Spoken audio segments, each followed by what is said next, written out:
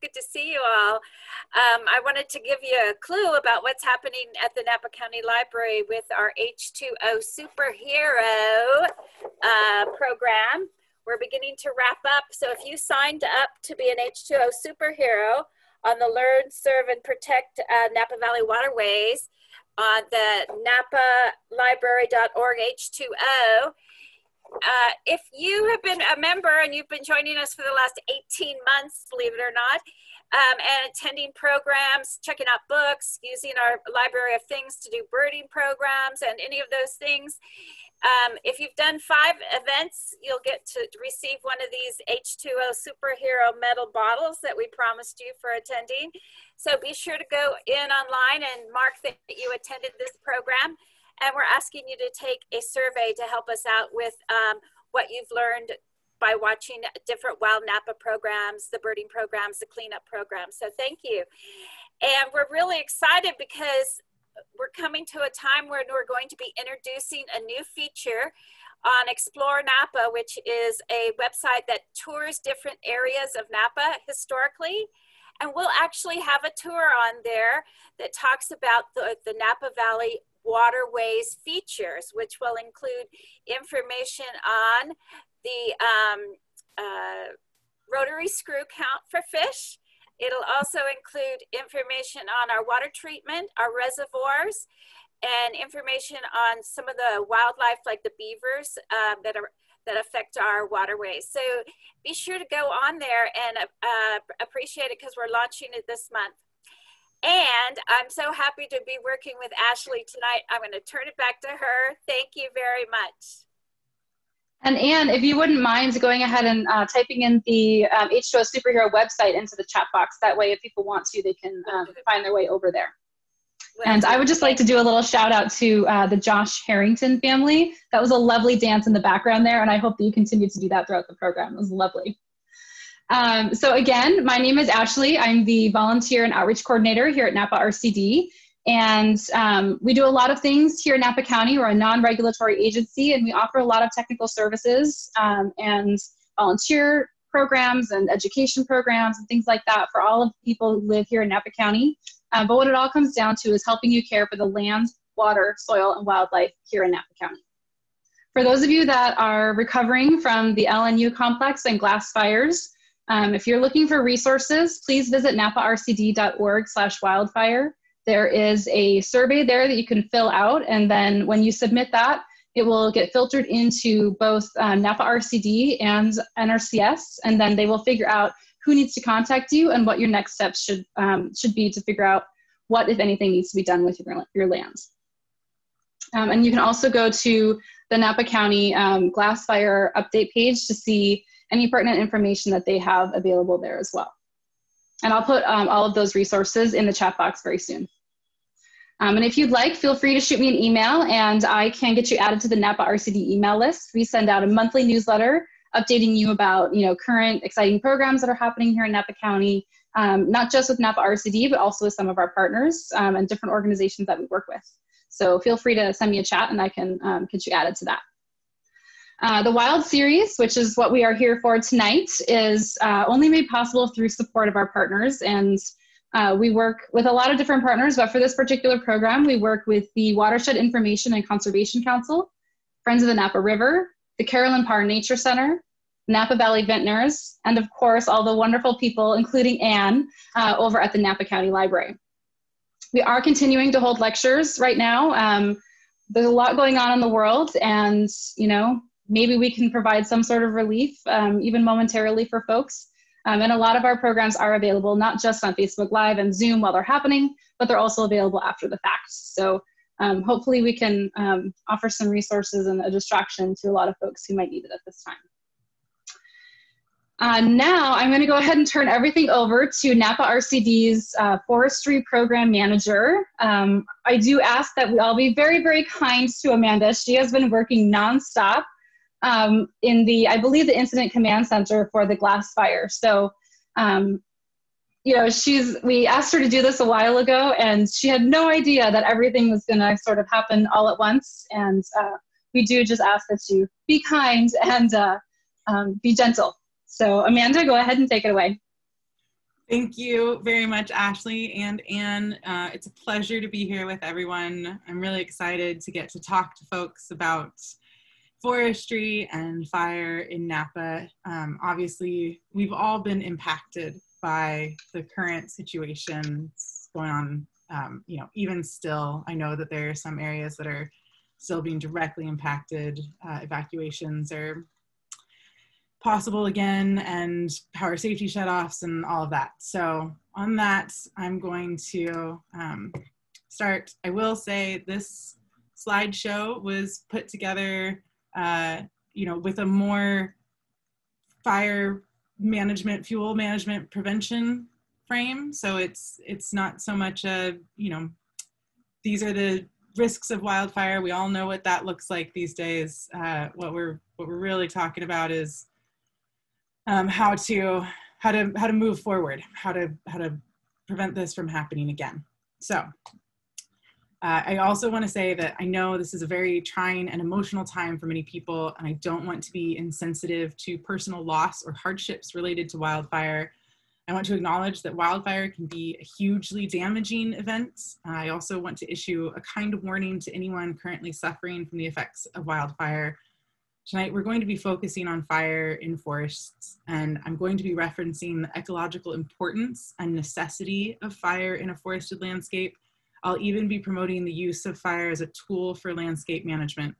I want to say this up front so that no one is blindsided by references to good fire. I want to make it clear that catastrophic wildfire is not what I'm advocating. So with that, thank you to everyone who has joined us tonight. Oh, and we'll help. Okay. So forest and fire management in Napa. This presentation has 4 main goals. I hope that everyone comes away with a better understanding of the role of fire in forests, what constitutes a fire hazard, how to modify fuel within a forested landscape to reduce those hazards, and how the RCD can help you do that. Fire is a natural process. It's been a necessary process that has made California's ecosystems what they are today. Frequent, low-intensity fire kept the fuel load low and lessened the mortality from catastrophic wildfires. And in mortality here, we especially mean, tree mortality.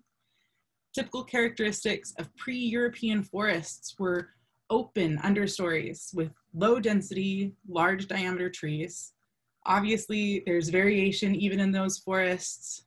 Major stand replacing wildfires would still come through periodically, but they were far more infrequent, far less frequent than we are currently seeing. Periodic fires kept fuel loading lower. They reduced the germination or recruitment of new plants and shrubs and helped maintain specific ecosystems like meadows and grasslands, which were very important grazing areas for the deer and elk and other large herbivores that have been in this ecosystem for centuries, millennia.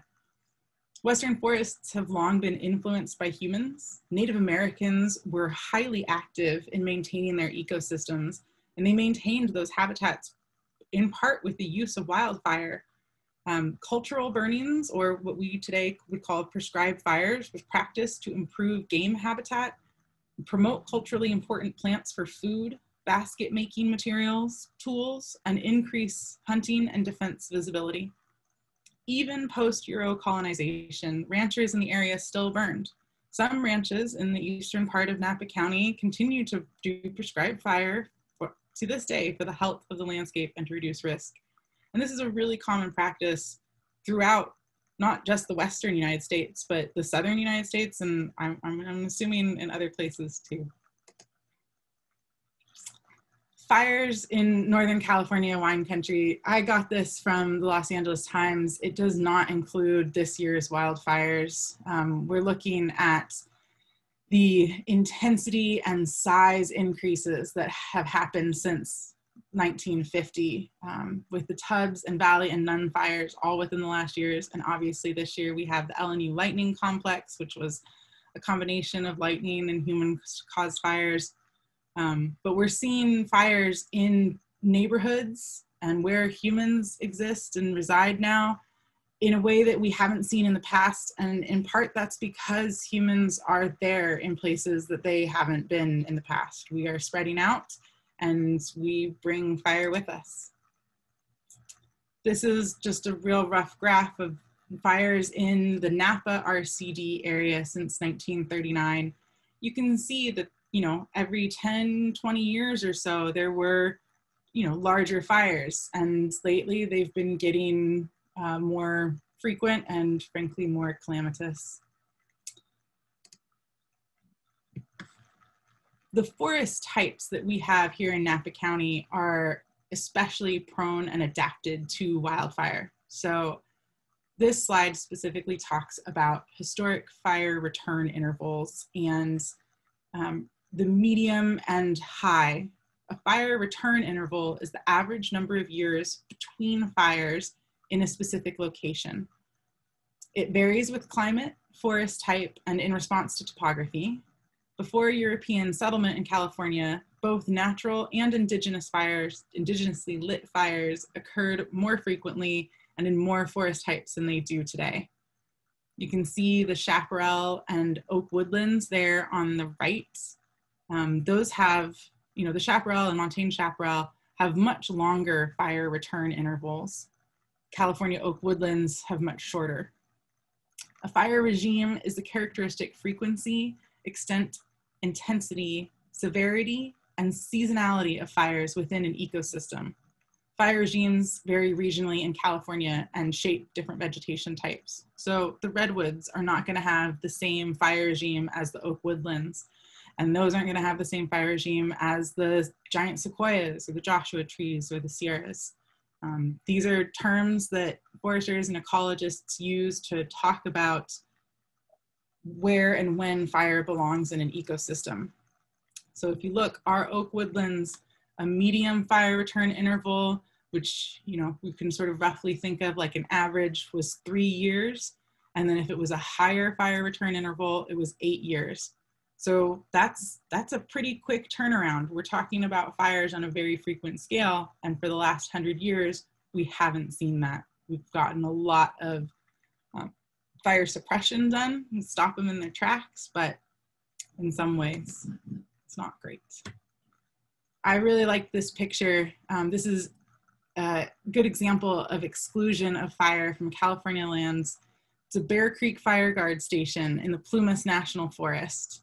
So you can see that in 1915, they built that little cabin amongst towering pines and high visibility, and now it is in a dense, thick forest. Generally, the fire return interval for California forest types has been considerably lengthened and has changed our vegetation structure. Fires are ignited, but most are extinguished quickly before they get very big.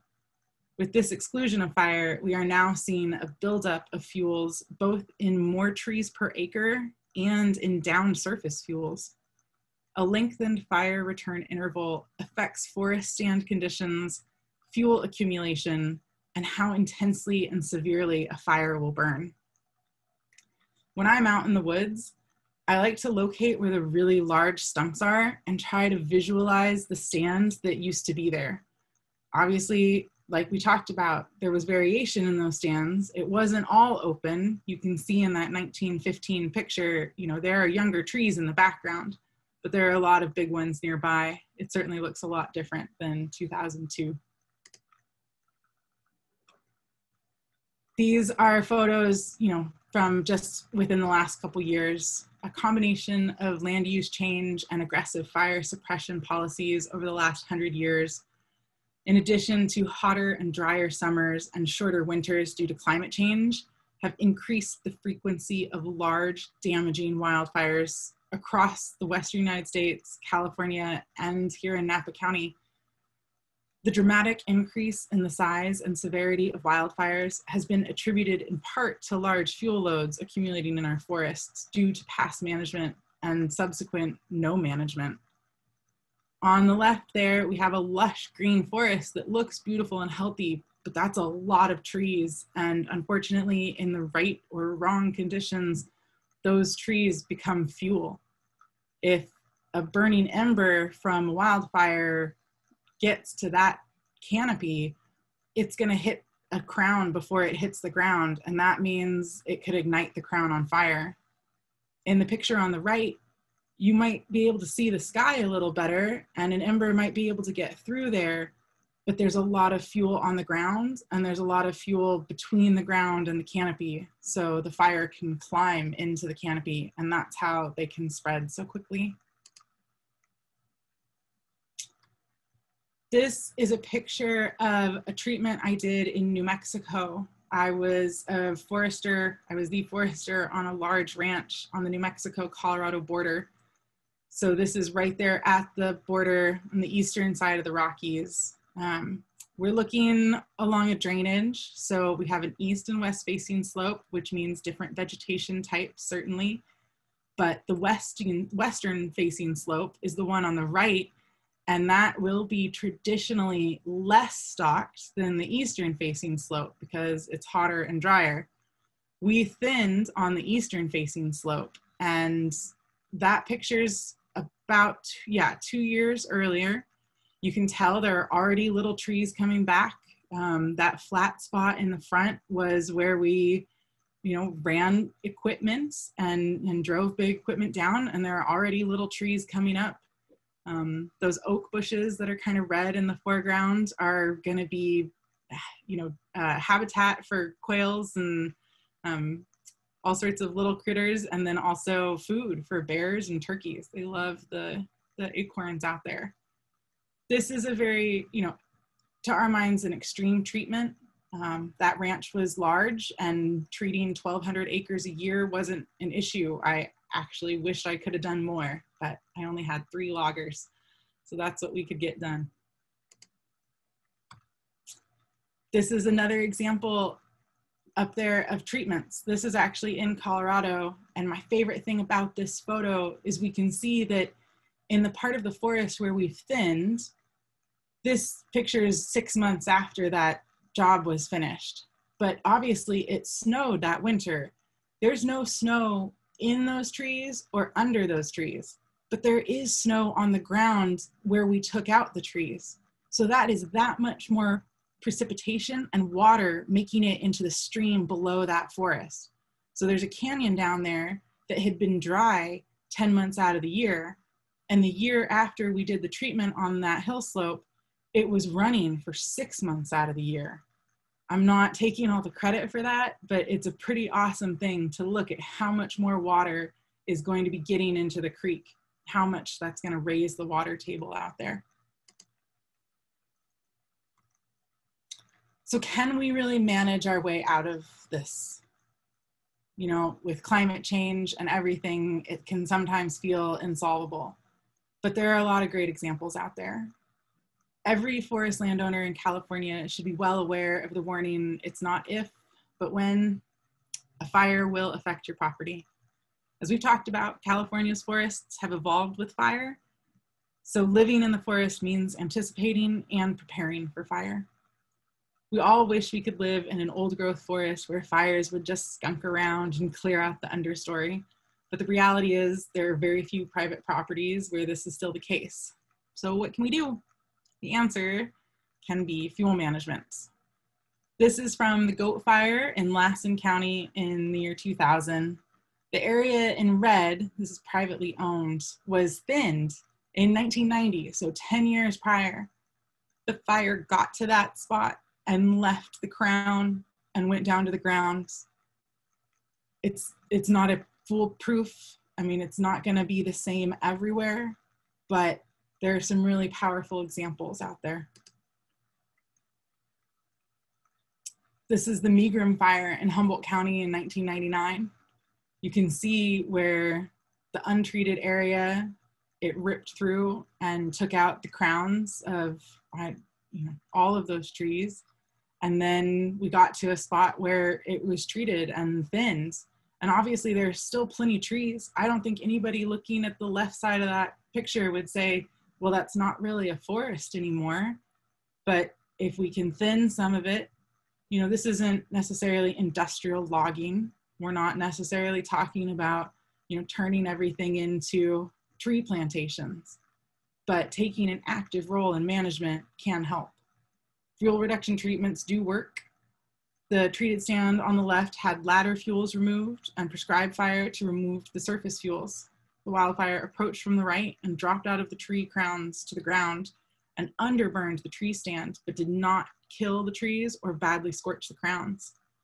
Obviously, high winds can change the way a fire spreads, but a healthy, not overstocked forest is more resilient even to ember cast. The trees on the left side of this picture are going to be healthier and more resilient to climate change even. They're not going to be in as much competition. There's not going to be as many straws in the ground. They're going to be getting more water and sunlight and healthier growing conditions than an unthinned forest. So let's talk a little bit about those terms, surface and ladder and crown. Those are what we use in the firefighting world for fuel profiles. Number one in this photo are surface fuels. Those are the downed sticks and even trees and logs that can be on the ground in a forest. A fairly densely packed forest is gonna self-prune, so the trees will drop their branches from the lower parts of their stems or boles. And the surface fuels, will hopefully not be able to reach the crown. Flame length can be as much as 2.5 times fuel height. So if you have significant fuel loading, even 4 feet, you're looking at 10 feet of flame length. I hope I got that math right, guys.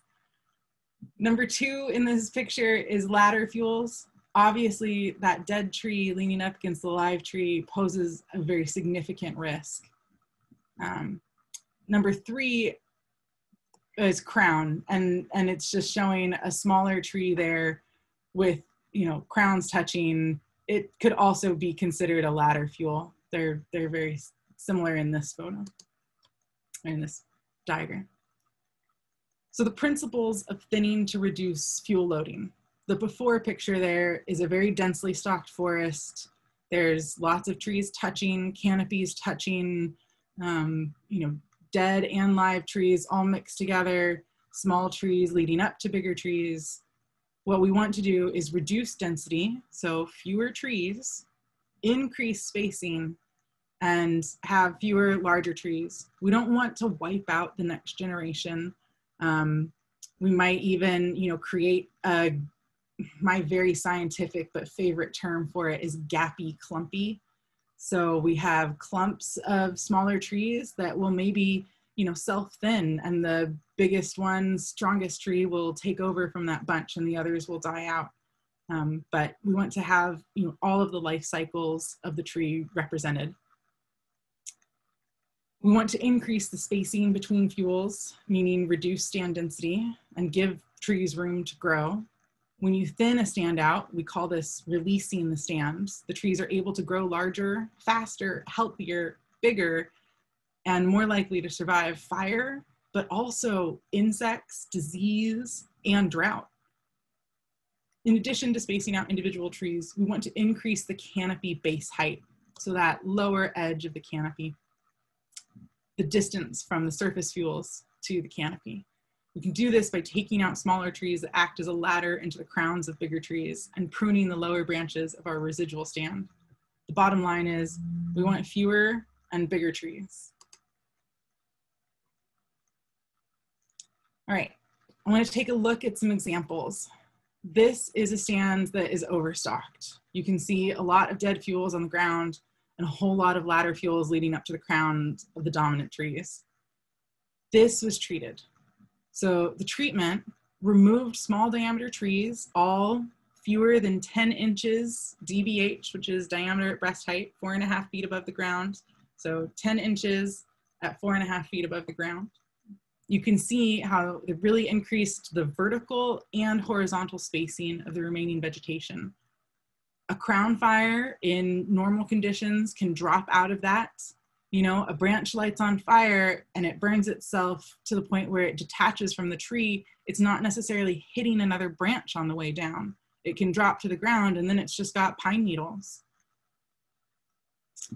So it's a good example of a treated forest area. These are general fuel reduction treatments. On the left is a mastication, so that's done with the machine. And on the right is a hand treatment, so that's done with humans and chainsaws. The goals are the same. We want to thin out small, suppressed, and weak trees, trying to get rid of that wall of forest, most of it dead. You know, you couldn't walk through the forest on the left side of that slide. That poor dog would even struggle. So one term I'm sure you've all been hearing is strategic fuel, or is shaded fuel breaks. And this is part of strategic fuel reduction treatments on ridges and roads. Shaded fuel breaks are fuels, the topo map on the left there has shaded fuel breaks along those ridges, and these are also examples in the photos on the right. What that means is they take the densely stocked forest on top and do the same fuels reduction treatment. Pull out some of those smaller, suppressed, weaker trees, leave the bigger ones that have higher crowns and canopies. There's still young trees under there. There's still room to grow. One of the schools of thought with shaded fuel breaks is to leave it so that the canopy is closed, so that it's actually reducing the amount of light significantly that can get to the forest floor. There are some other thoughts in terms of, you know, creating bigger gaps in the canopy so that fire, if it were to get into the crown, couldn't spread. And it's really just site dependent, and that's going to be, you know, how steep is that ridge? What's the fuel on the other side look like? What does your local expert say? So these are examples, the differences between a fuel break and a fire break. I often get the question, Amanda, how big a fire break should I do around my property? And I feel like the impulse to ask that question is because people think that if they have a fire break around their property, that the fire is going to stop there and they'll be safe. But that's not actually what a fire break does. What a fire break can do is allow a place for firefighters to get in and create a safe black area. So if I were on a fire in this situation in that picture, I might be at that fire break and light a backfire, a surface fire, to reduce the amount of fuel between me and the front of the fire. And then we have a fire break to anchor from. But the fire break isn't going to stop a wildfire in its tracks. The fuel break is going to have more of an impact on how that fire progresses. By reducing the amount of fuel over a wide area, but maintaining it as a forest, we can maintain the ecosystem and still have an impact on fires. You know, obviously in our high wind scenarios that we're having in the fall these years, the fire is going to jump that 10-foot fire break, no problem. But it is a place for firefighters to be able to make a stand.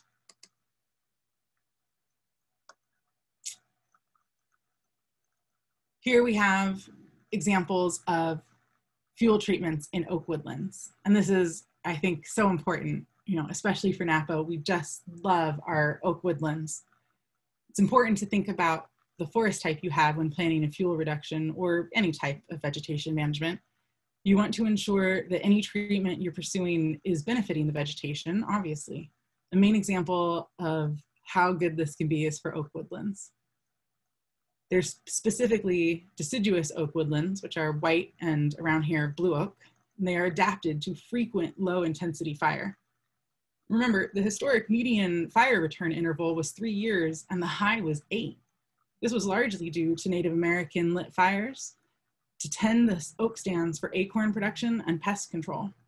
A frequent fire would kill off the invasive, or at least invading, conifers and other evergreen seedlings, leaving an open stand of oaks to grow large with sprawling crowns. These oak woodlands are biodiversity hotspots, hosting over 300 species of plants and animals, and are incredibly culturally significant. When we exclude fire, all those little Doug fir seedlings that sprouted up and are allowed to grow, Doug fir and other conifers grow faster and eventually shade the oaks out. We're currently seeing a decline in our historic oak woodlands and reducing biodiversity, and in many cases, increasing fuel loading. Where possible, we really should clear these encroaching evergreens to help restore and enhance this fire resilient ecosystem. You know, I feel like those pictures just do such a good job of explaining what we're talking about. You can see all of the mostly Doug firs growing up underneath those big, beautiful oak trees, and then clearing them out, and suddenly you have that open, gorgeous oak woodland again. Sorry guys, my dog's drinking water in the background. I hope she's not too loud. So we've done a fuels treatment. What do we do with all the slash? Obviously, it depends a little bit on how you did the fuel treatment. If it was a commercial thinning, you know, maybe you've taken care of it. The trees were big enough, you did a harvest, were able to sell the trees. But in California, that's a big process in terms of, you know, making a commercial timber sale happen. Cal Fire's, you know, the Board of Forestry has to get involved and approved, and it takes a lot of permitting, and you have to have somewhere to send the wood. And the nearest mills are Lincoln on the other side of the Central Valley, and then up in, you know, Ukiah and Cloverdale. So it's a harder task. We're working on, you know, getting more economic viability out of these things, but still in progress. Otherwise, there are a couple main ways to implement these projects: mechanical and hand and cultural treatments. Mechanical work often includes heavy equipment. Mastication is relatively quick and grinds up the slash into mulch. Commercial thinning might be an option. Mechanical work is generally restricted to slopes less than 35%, but can go higher depending on equipment, soil type, and operator. As with any mechanical treatment, you need to avoid unstable and sensitive areas, such as areas with certain plants and animals, archaeological sites, springs, and other wet areas.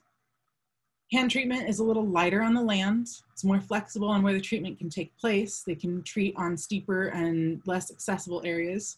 Treating the slash is more time consuming.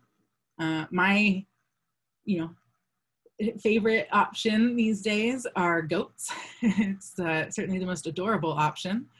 They're restricted to mainly eating the foliage. They're not taking down the big trees, obviously, but they can be a good option in really brushy areas. They're all-terrain creatures, but operations are limited by where temporary fencing can be set up and water and where they can be contained. So they're really good for clearing out brush, but they might not be able to get in there. There are a lot of big trees that need to come out too. And then what do we do with all the slash? We can't just leave hundreds of small trees, lying on the ground without any follow-up treatments. That just increases your surface fuels.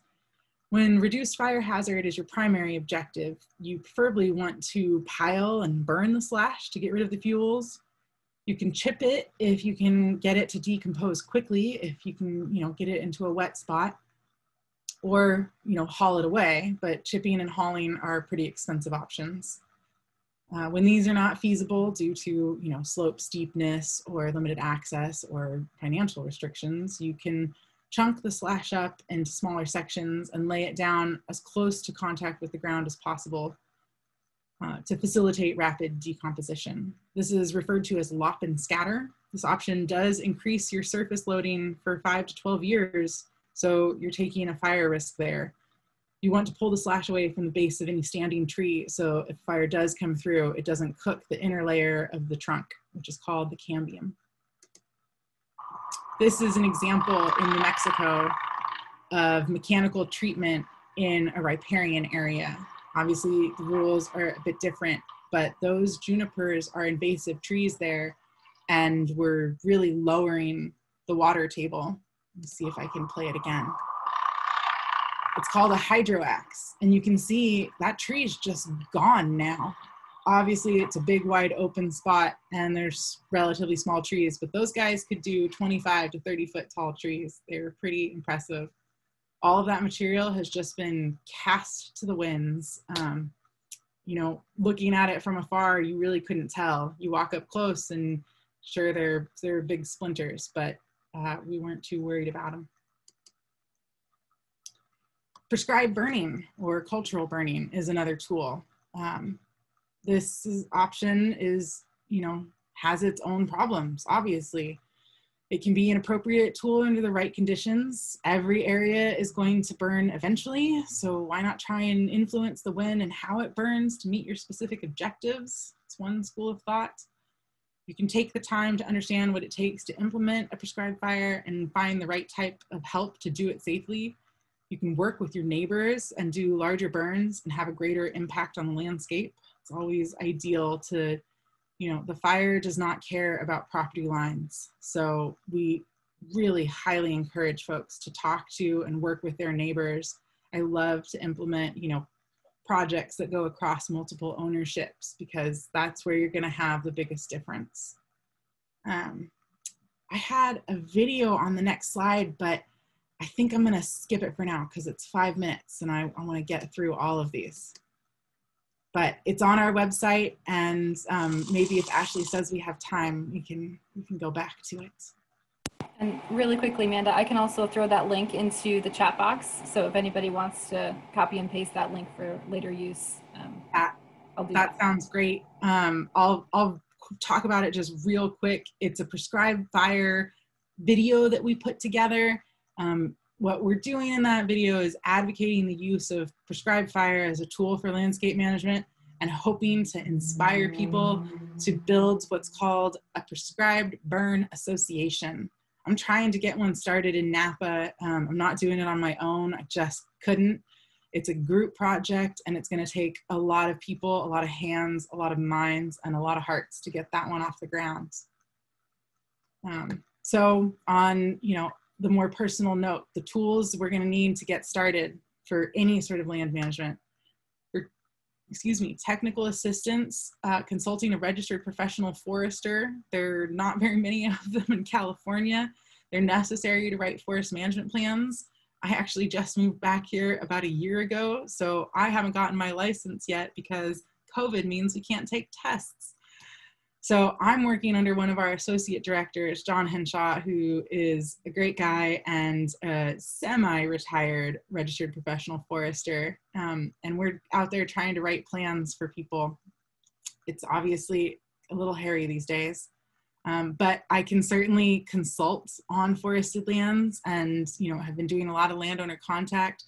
Please feel free to reach out with, you know, phone calls or emails. I'm working from home when I'm not out on fires these days.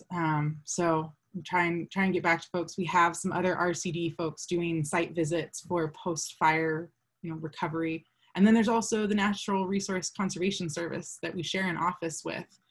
They have some forestry-oriented folks and people with a lot of good knowledge.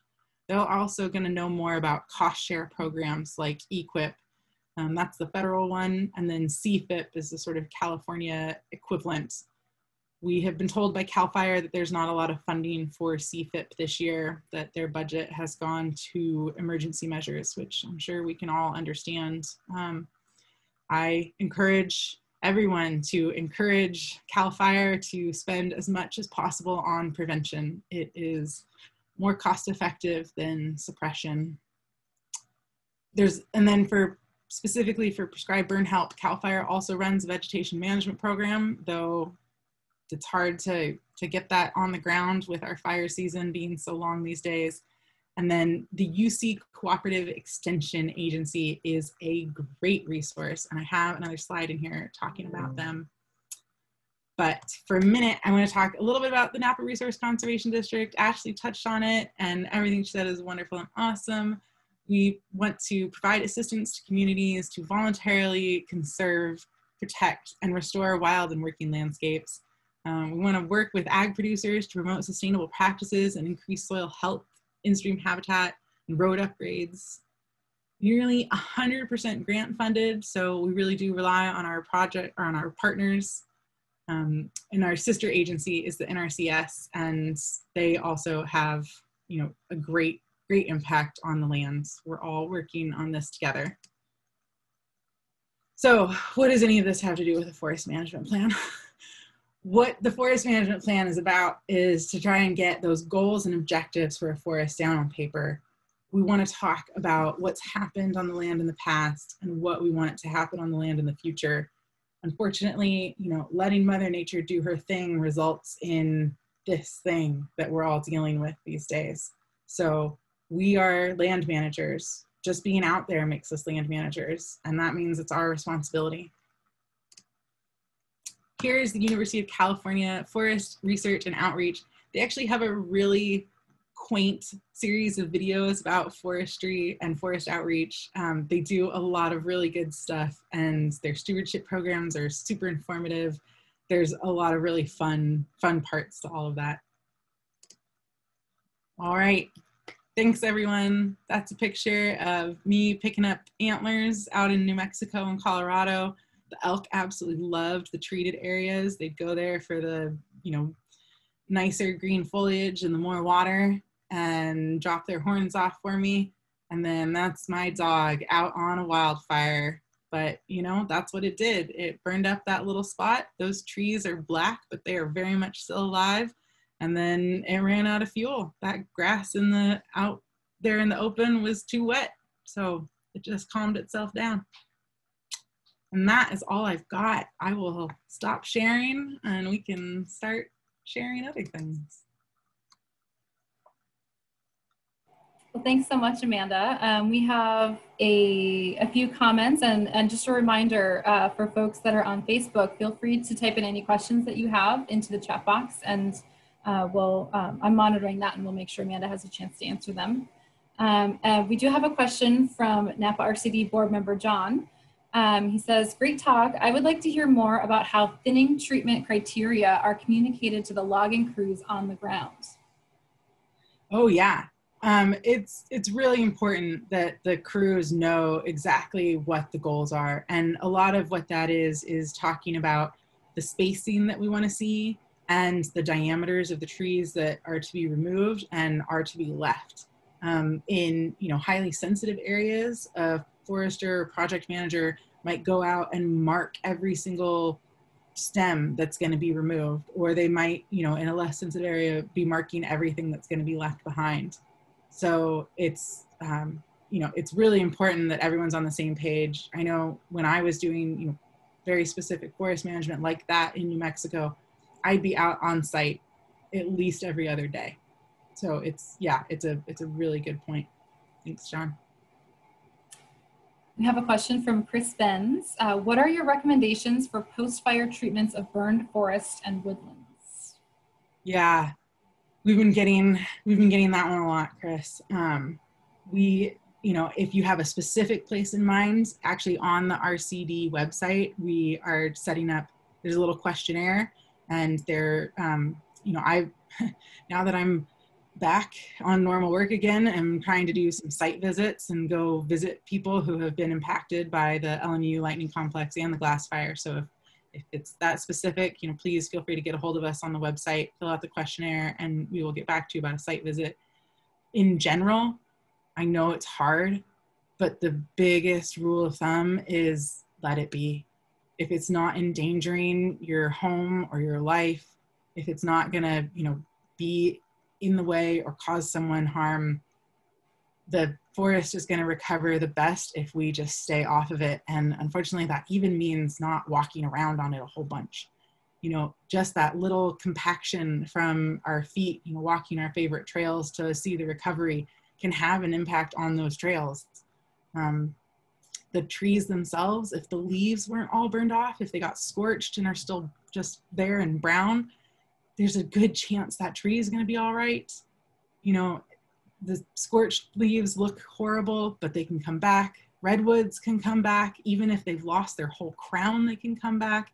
Even an oak like what we think of as the oak tree, even if that part dies, there's a good chance that the roots are still alive and the oak tree will sprout back up from the ground. So I know it's hard, but what we really advise people to do is just pause, take a deep breath, step back, and keep hands off for now. So Peter, from our friend up at Pacific Union College Forest, has a question. Amanda, could you please elaborate a bit on what you feel we can do to make commercial timber harvesting more economically viable here in Napa in order to help private landowners pay for the fuels reduction that a lot of our landscape needs? Do you have any great groundbreaking ideas? I feel like Peter and I have talked about this before and we have yet to break ground on them. You know, there are some ideas bouncing around. We've got, you know, the biochar folks. We've got the, you know, people who can go out there and make, you know, the ashes sort of carbon fuel, or not fuel, sorry, carbon fertilizer for, you know, the wineries that might need it these days. So in terms of commercial viability, it's hard because the problem is that the stuff we don't want in the forest is not really worth a lot of money in the traditional sense. The mills are far away. We don't have a logging history here in Napa. So we are limited in that way. One of the things we've talked about, I believe Peter and I have talked about, is, you know, getting grant programs set up to start a business that could go around and do a portable mill. I really think that in Napa, you know, say we have to thin a couple big trees out of a forest and a bunch of smaller stuff, those big trees could be worth some serious money to folks who want to put in, you know, a sustainable Napa winery post-fire, and they need some sustainable Napa grown beams for lumber. But, you know, these are one-off examples. We haven't solved that problem yet, Peter. It's a big problem to try to solve all at once. So we have a question from Steve. How do you balance the need to remove and reduce the amount of fuel and the need for wildlife and fish habitat? So what's crazy about it is that, you know, most of the wildlife we have around here is actually happier with less forest. The deer cannot walk through the forests as they currently are in many places. If we can't get through, they're going to have a hard time. So what we're looking at is not reducing the amount of forested land in any way. I don't want to reduce the amount of forested land out there. If anything, I want to increase the amount of forested land. And that means keeping the forested land we have healthier. So pulling out some of the trees within that forest, leaving, you know, clumps of denser trees and creating gaps in that forested landscape just increases the biodiversity. When we let Douglas fir come in and outgrow all of our native oaks, unfortunately, we're losing a lot of that biodiversity. So by burning and thinning, we can actually increase the health and biodiversity of the forests. Great, we have another follow-up question from John. Treatments around homes, such as landscape management and building materials, sounds really interesting. Have you seen positive results from this season's fires? Unfortunately, I haven't gotten out to the woods for this season's fires. I'm planning on it, but they keep stacking up and I keep doing response stuff. What it sounds like is happening out there most is, you know, folks are really concerned when the fire has come close to their home and trees in their, you know, what we consider the sort of landscape or defensible space area have been impacted. So those are major concerns. They are trees, but they're not necessarily a forest. So it's not really what I'm looking at. I highly encourage folks with concerns around their house to call an arborist. Those people are going to be able to tell you, you know, very specifically which part of this tree is alive. I can talk to you about which part of this forest is good and healthy and alive, but the trees are a little more specific than I get in general. Great. Next question is from Mackenzie over at Napa Land Trust. We've got a lot of friends tuning in tonight, so thanks for joining us, everybody. Mackenzie asks, I've been meaning to reach out about permitting. For post-fire management, are permits required for thinning small diameter trees that are returning? Are there any good papers or websites that you could maybe reference? So I think on the RCD website, we actually have some references to this, but CAL FIRE does a pretty good job of talking about, CAL FIRE is the California Board of Forestry. It got renamed to CAL FIRE in the 90s because fire is, you know, super important, and it is, but it's still the Board of Forestry. And those are the folks that make the rules. There are exceptions to the rules for post-fire recovery and sort of emergency mitigation. And the general rule is probably for small diameter post-fire thinning, you're going to be able to get away, not get away, you're going to be able to do the work in the way that needs to be done. CEQA is the hurdle that we have to face for everything. And there are a lot of exceptions for recovery and mitigation efforts. And you are correct, Amanda. There is a form from CAL FIRE on our website that talks about, Mackenzie is referencing in particular Doug firs, which is, a big one that we have here that comes back after fire. But we do have a document on naparcd.org/wildfire. It's from CAL FIRE, and it kind of goes through when do you need a permit and when do you not need a permit. Cool. Next question is from Chris. Do you know anything about giving carbon credits to landowners for responsible forest management? Nature Conservancy and American Forests are developing a program in Pennsylvania. Is there something like that around here? That's a really good question, Chris. I haven't heard of anything like that around here. The carbon credits are really, I think great idea that unfortunately has been a bit misapplied. And I should preface all of this by saying that I'm mostly speaking for myself and not for the Napa Resource Conservation District right now. But there are papers out there talking about how the forests that were protected, I'm doing air quotes, protected with carbon credits were maybe not in danger in the first place. There's some issues there. And unfortunately, what the carbon credits end up being is just praising or, crediting anyone for not doing anything, for every stem is, counts. And then when that forest becomes unhealthy and dies off due to insects or disease or drought or has a massive wildfire, we as a society and a species, not to mention all the other species, lose all of those carbon credits. So I think there's a lot of work to be done on fixing our carbon credit system. I'll put it that way. That was a very great way to sort of skirt around that problem, that question. Question from Josh. How do you and Indigenous peoples engage with each other in the management practices that you're using here in Napa County?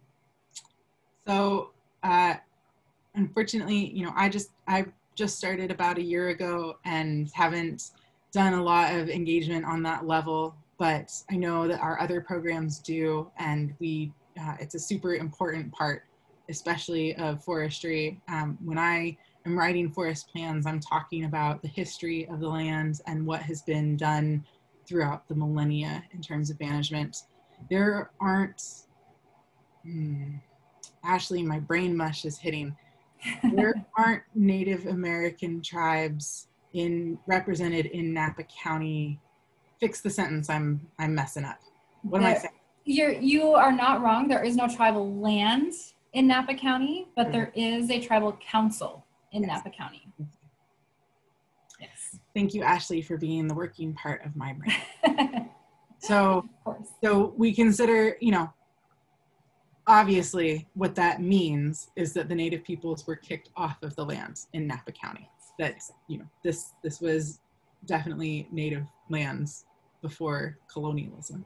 So the impact, influence, and ecology of the landscape has been hugely impacted by Native peoples. And we, I'm sorry to say that I'm paying mostly lip service in this minute, but it is a hugely important part of any land management. And I can sort of elaborate a little bit on that. Our Acorns to Oaks program, which is a program that typically runs when school is in a normal session, which who knows when that will be again. We have this really great program called Acorns to Oaks, in which we do education about oak woodlands and the history of the oak woodlands here.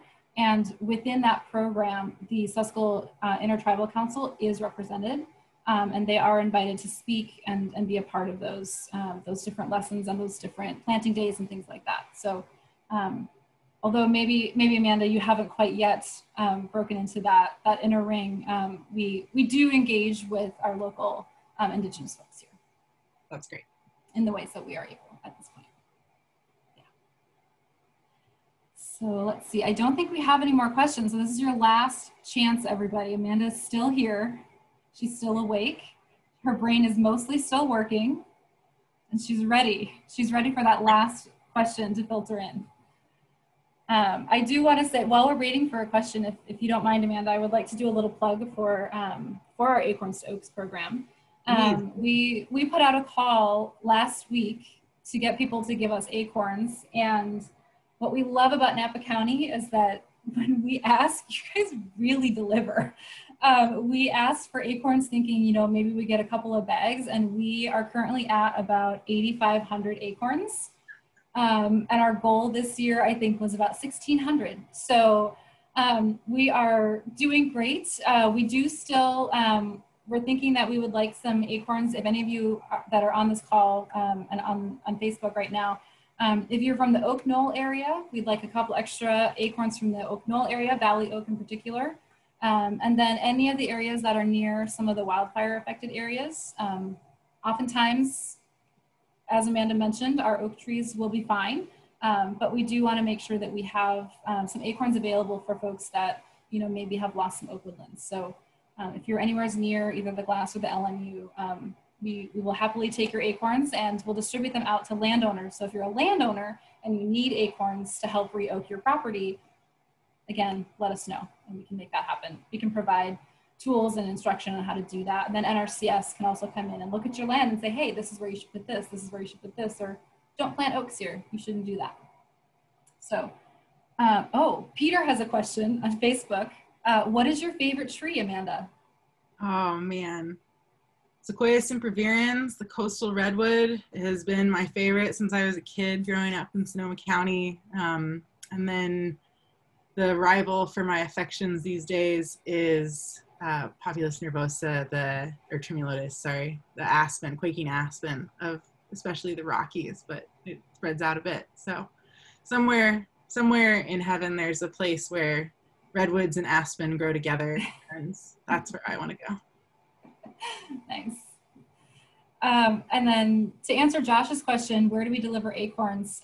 You can deliver them to the Napa RCD office. We are at 1303 Jefferson Street. We are upstairs in suite 500B.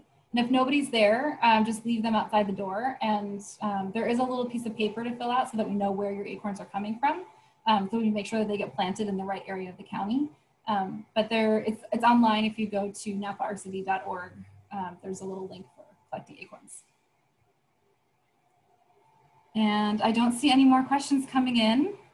So I think that we can wrap it up. Amanda, if you have anything else you want to share with everybody, we can call it a night.